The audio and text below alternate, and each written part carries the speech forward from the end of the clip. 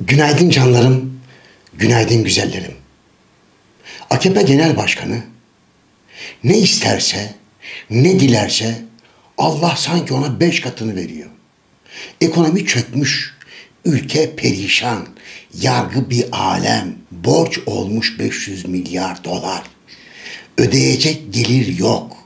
Kimse dış borç vermiyor. Swap dediğinizde tıkandık. Bütçe açıkları felaket. Geçen ay cari açık aldı başını gitti. Enflasyon bir türlü aşağı inmiyor. Faizleri ya yükselteceğiz ya da doların önüne geçemeyeceğiz. Bütün bunları unuttuk ha. Ne yapıyoruz? Muharrem İnce parti kurarsa ne olur? Ya korkmayın, bir şey olmaz ya. Kurarsa kursun ya. Vallahi Allah. Niye bu kadar ciddi alıyorsunuz ya? Yani Türkiye'nin sorunu Muharrem İnce'nin kuracağı ya da kurmayacağı parti mi? Ya bırakın ya. Çok ayıp ya. Hayır kardeşim, siz Türkiye'yi yönetebilecek zekaya sahip değilsiniz demek ki ya. Ha bir de şimdi başımıza ne çıktı buyurun. Efendim, Amerika Birleşik Devletleri'nin başkan adayı Biden 8 ay önce Erdoğan'ı darbeyle değil seçimle indirin demiş. Yahu kötü bir şey söylememiş ki adam. 8 ay önce söylemiş. 8 aydır susmuşlar. Yumurta kapıya gelmiş, çıkmak üzere, şimdi hep birlikte bağırıyorlar. Alın iktidardan, vurun muhalefete. Yok birbirinden farkları. Ya bunların hiçbirisinden demek ki devlet insanı olmaz. Ya bu lafta hamaset yaparak gaza gelecek ne var? Erdoğan ellerini uyuşturuyor. 8 ay önce söylenmiş bu cümleyi, bu açıklamayı kim bulduysa onu alnından öperim diyor. Mutlaka 8 ay önceki bu konuşmayı bulup çıkaranı ödüllendirecektir de. Haklı. Vallahi haklı. Yok ki karşısında muhalefet. Hani şeytan diyor ama şeytanla bereket işim gücüm yok. Ama diyor yani içimden birileri. Ya ben kimseyle kavga etmek istemiyorum. Hiç kimsenin de kimseyle kavga etmesini istemiyorum. Ama ses tonum yükseliyor bazen. Bu ses tonun yükselmesi kavga etmek için değil. Ya belki de bunlar çok bağıran çağıran insandan zevk alıyorlar. Hatırlıyor musunuz, bir fıkram vardır benim. Bir daha anlatayım mı? Hadi bir daha kısaca anlatayım ama sansürlü anlatayım. Efendim, padişahın oğlu, büyük oğlu Şehzade şehir içinde gezerken pazar yerinde bir Çingene kızına aşık olmuş. Ama Çingene kızı dünyalar güzeli. Saçlar simsiyah, kaşlar simsiyah, gözler simsiyah, iri iri. Dudaklar kıpkırmızı. Aşık olmuş abi. Şehzadenin öyle soylulukla moylulukla da işi yokmuş. Gitmiş padişah babasına, demiş ki hünkârım, çok beğendim. Ben onunla evleneceğim. Onu bana isteyin. Padişah da şehzadesini çok severmiş. Vezir-i Azam'ını göndermiş. Vezir-i Azam gitmiş Çingene'nin evine. Zavallı, mütevazı bir ev. Bir kapıdan giriyorsun, bir odaya giriyorsun. Yataklar yerde serili yatılıyor. Öyle küçücük bir ev. Hela dışarıda. Kızdan başka 4-5 tane daha kardeş var. Tabii ki saray adabı uyarınca kızı ağdalı bir dille istemişler. İşte hünkârımız efendimiz de, sultanımız da, şehzademiz de falan filan böyle. Anlamamış Çingene. Gidin demiş ya, benim demiş sultana verecek kızım yok. Vezir-i Azam dönmüş gitmiş abi saraya. Çıkmış huzura, anlatmış olanı biteni. Üzülmüş tabii padişah. Bu sefer çağırmış, vezirleri çağırmış sadece. Bir de kalabalık olarak vezirler gitsin bakalım demiş. Toplanmış vükela, veziri vükela, gitmişler Çingene'nin evine. Onlar da ağdalı bir lisanla yerlere kadar temennahlar çekerek istemişler kızı. Yok demiş ya, benim padişaha verecek kızım yok demiş. Onları da göndermiş gerisin geriye. Padişahı almış mı bir kahır? Bir Çingene şehzadeye, koskoca padişahın biricik evladına, geleceğin sultanına kızını vermiyor ha. Kara kara düşünülmüş ama adil de bir adammış. Adaletli bir adammış. Onun bu kara kara düşüncelerini şehir eşrafından padişahın çok sevdiği yakın bir dostu görmüş.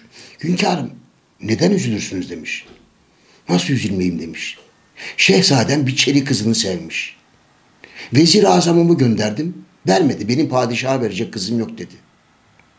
Vezirlerimi gönderdim. Onlara da benim padişaha verilecek kızım yok dedi. Onları da geri gönderdi. Gülmüş. Eşraftaki dostu. Bana izin buyurur musunuz demiş sultanım. Tabii demiş ya, git bir de sen dene şansın ama benim vezir-i azamıma vermedi. 12 tane vezir gönderdim, onlara vermedi. Sana da vermez dostum demiş. Sultanım, müsaade buyurun bir gideyim demiş. Hadi git peki demiş. Abi padişahın eşraftan dostu çıkmış saraydan, gitmiş Çingene'nin evine. Önce kapıya ayağının tabanıyla bir tekme. Kapı sırt üstü devrilmiş o tek odanın içine. Girmiş içeriye. Çingene karısı, kızı, diğer çocuklar sofrada oturmuşlar, yemek yiyorlar. Hepsi şaşırıp kalmışlar. Ne demiş, ne kodumu Çingenesi. Sen kimsin ulan demiş, benim padişahım efendimin şehzadesine kızını vermesin ha? Bu çocuğu. Çingene hemen ellerini koymuş, oturduğu yerde dizlerinin üstüne. Agacım be demiş, istemesini bilmediler. Güle isteselerdi vallahi verirdim demiş. Hayır, gülemiyorum çünkü bu kıssa tam bizim muhalefetimize de halkımızın da pek çoğuna layık bir fıkra. Abi ne ya? Ne ya? Ya bu nasıl bir anlayış ya? Herkes birbirine baka baka üzüm üzüme kararır misali. Nobranlaştı ya. Bakınız canlarım, İstanbul Büyükşehir Belediye Başkanı İmamoğlu. Ha, o da katıldı. O da katıldı kavgaya. Katılması olmaz. O da bakın ne dedi. Bize birkaç yüzyıllık bir ülkenin siyasisi demokrasi ayarı veremez. Tam bağımsız Türkiye ve özgürlük, bağımsızlık benim karakterimdir diyen anlayışın bir ferdiyiz. İyi de Ekrem kardeş, iyi de ya biz bu Amerikalılardan 70 yıldır yalvar yakar neredeyse borç alırız, hibe alırız, uçak lastiği alırız. En eski uçak lastiklerini parasız versinler, parasız para alırız, ödemeyiz gene alırız. Yardım isteriz. Ha, o zaman hiç ayıbı olmuyor. O zaman bağımsızlık falan söz konusu değil. Sanırsınız Mustafa Kemal Atatürk bunlara demiş ki yakın gelecekte ben hakkın rahmetine kavuşacağım, hemen Amerika'nın eteklerine yapışın. Ya bırakın kardeşim ya. Ya böyle siyaset olmaz be. Böyle siyasetçilik de olmaz ya. Bunun adı resmen halk dal kavukluğudur. Bunun adı hamasettir. Ya Ekrem, kardeşim, ben seni destekledim. Çok destekledim. Bak, her şeye rağmen yine destekliyorum. Ama bırak da eleştireyim seni ya. Bu nasıl laf be? Bırak herkes söylesin, sen söyleme kardeşim. Ne demek bunlar ya? Bir defa sen belli ki Biden'ın ne dediğinin farkında değilsin. Ya adam darbeyle indireceğiz demiyor ki. Ha, bunları bizim muhalefet partilerini ya da iktidar partilerini dinleyen de zannedecek Türkiye'de hiç askeri darbe olmamış. Bizim silahlı kuvvetlerimiz hiç darbe yapmamışlar. Demokrasiye hiç ara vermemişiz biz. Sanki biz hiç başbakanı asmamışız. Sanki biz hükümetleri askeri darbeyle ya da muhtırayla hiç düşürmemişiz. Ya adam bunu biliyor ve diyor ki kardeşim artık yeter diyor ya. Erdoğan'ı bari darbeyle düşürmeyin, seçimle düşürün diyor. Başka bir şey daha söylüyor. Amerika Birleşik Devletleri'ne başkan seçileceğim ve Erdoğan'ın ve ekibiyle çalışmak istemiyorum diyor ya. Ya bundan daha doğal ne olabilir ya? Ya biz Almanya Başbakanına, Fransız Başkanına, İngiltere Başbakanına, İtalya Başbakanına, Yunanistan Başbakanına, bütün ülkelerin başbakanlarına, devlet başkanlarına bir ana avrat sövmediğimiz kalmadı mı? Adamları aşağılamadık mı? Sürekli aşağılamıyor muyuz? He? Allah Allah! Peki sevgili Ekrem, Amerika Birleşik Devletleri'nin mevcut başkanı bizim mevcut başkanımıza ahmaklık etme dedi. Ahmaklık etme dedi Ekrem. Ellerinizi ovuşturdunuz. Bırakın şimdi. Bırakın bana timsah gözyaşı dökmeyi. Ellerinizi ovuşturdunuz. Oh diye. Şimdi mi aklınız başınıza geldi? Ne dedi Biden? Ne yaptı ki Biden? Adam hiçbir şey yapmadı kardeşim. Adam son derecede demokratik bir tarzda demokratik bir tavır aldı. Ne var bunda ya? Yarın bir gün Biden başkan seçildi ki büyük ihtimalle seçilecek. İnşallah da seçilir. Ya siz iktidara gelirseniz ne yapacaksınız ya bu adamla? Nasıl konuşacaksınız? Hangi yüzle bakacaksınız adamın suratına? Ya ayıptır ya. Ayıptır arkadaşlar. Ya siyaset uzlaşarak yapılır ya. Ya ben Ekrem İmamoğlu'nu canlarım hırlaşmadığı, uzlaşmayı bildiği için destekledim. Ben Ekrem İmamoğlu'nu nezaketi nedeniyle destekledim.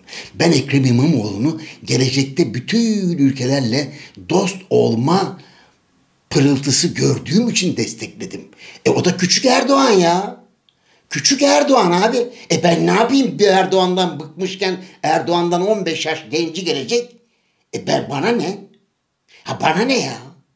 Ya bir bakıyorum hiçbir partinin diğerinden farkı yok. CHP ile AKP ve MHP arasında, İyi Parti arasında ya da işte Ali Babacan da çıktı. Ali Babacan da. Efendim dedi bir de o da diklendi. Ahmet Davutoğlu zaten kafası kızdı mı önüne gelene çakıyor. Ya arkadaşlar ya. O zaman siz birbirinize niye kavga ediyorsunuz ya? Ya oturun uzlaşın. Bak ne güzel hepiniz milliyetçisiniz. Hepiniz Türkçüsünüz. Hepiniz İslamcısınız. Hepiniz artık cami açmakta yarışıyorsunuz. CHP'de camiler açıyor artık. Tabii. Ayasofya kiliseden camiye dönüştürülüyor. Atatürk sizin kadar kafası çalışmıyordu çünkü. Büyük Atatürk'ün tabii sizin kadar kafası çalışmıyordu. Canım o müze yaptı orayı Atatürk. Nasıl çalışsın sizin kadar kafası? İnsafınız kurusun be. Destek verdiniz hükümete. Helal olsun dediniz. İyi ki yaptım dediniz. Ama birisi sizin dininize dahletse ortalığı ayağa kaldırırsınız. Bu ne ikiyüzlülük be? Bu ne riyakarlık be? Hiç umut olamıyorsunuz. Halk sizden umut bekliyor. Umut. Ya siz böyle mi umut olacaksınız ya? Ya Erdoğan'dan yeteri kadar zaten çektik.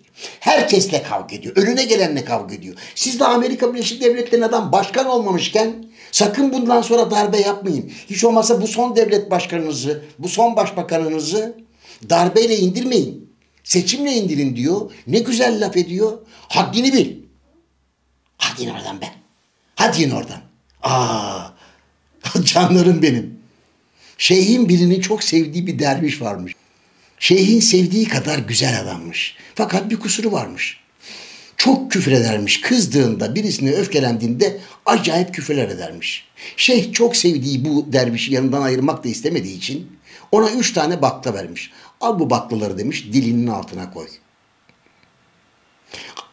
Tam küfür edeceğin zaman baklalar ağzının dilinin altında ıslansın, küfürden vazgeç demiş. Derviş dinlemiş ve hakikaten de 3 tane bakla etkisini göstermiş. Derviş küfür etmez olmuş. Ne güzel. Bir süre sonra şeyh bir yere gidecekmiş. Acil bir işi var. Yanına da derviş almış yine her zaman olduğu gibi. Yola çıkmışlar ama yürüyerek tabii. Bir anda gökten boşanırcasına bir yağmur. Acayip ama yağmur. Tabii hızlı hızlı koşmaya çalışırlarken bir genç kadın pencereyi açmış. Derviş ve şeyhe seslenmiş. Bir dakika durur musunuz diye. İkisi de durmuşlar tabii. Penceredeki kadına bakmışlar. Kadın hiçbir şey söylemeden şeyhe bakmış durmuş. Ama hiçbir şey söylememiş. Birkaç dakika sonra şeyh tabii bozulmuş. Kardeşim demiş. Bize seslendin ama hiçbir şey söylemiyorsun. Hele de bakalım. Ne diyecektin? Bak yağmur altında seni bekliyoruz. Efendi Hazretleri demiş kadın. Bana dediler ki eğer kavuklu birini görürsen ve ona uzunca bir süre bakarsan kuluçkadan çıkacak civcivler hemen kısacık bir sürede irileşmiş kocaman tavuklar olurlar demiş. Onun için sana bakıp dururum demiş. Dönmüş şeyh dervişe çıkar ağzındaki baklayı demiş. Ya bana ağzındaki baklaları çıkartmayın ya. Allah aşkına bana ağzındaki baklaları çıkartmayın ya. Benim ağzımdaki baklalar çıkarsa hiç hoş şeyler olmaz ya. İstemiyorum ama Allah aşkına aklınızı başınıza toplayın. Ya devlet adamı olun ya. Ya bırakın bu kabadayılıkları ya.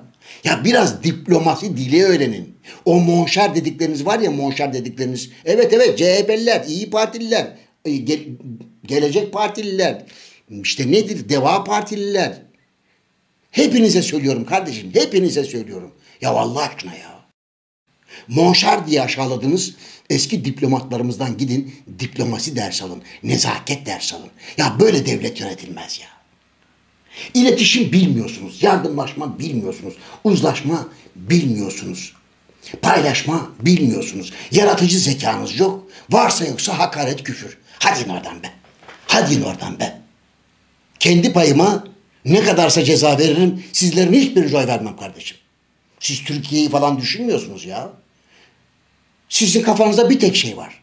Bana nasıl olur da kendimden kabadayı diye söz ettiririm. Hadi in oradan edepsizler. Hadi in bakayım. Allah Allah. Canlarım ya. Kusura bakmayın. Hepsinin büyüğüyüm ya. Abisi yaşındayım ya. Üzülüyorum ya. Ya şu İmamoğlu'na falan, Babacan'a gençler diyorum. Destek veriyorum. Bunlar güzel insanlar diyorum. Bunlar geleceğin siyasetçileri. Bunlar geleceğin liderleri diyorum. Bir bakıyorum. Diğerlerine hiç farkları yok. O zaman da üzülüyorum ya. Üzülünce de işte böyle ağzımdan baklayı çıkarmıyorum gerçi ama az kaldı. Az kaldı, çıkaracağım o baklaları bir gün. Hepinizi çok seviyorum canlarım. Hoşça kalın güzellerim.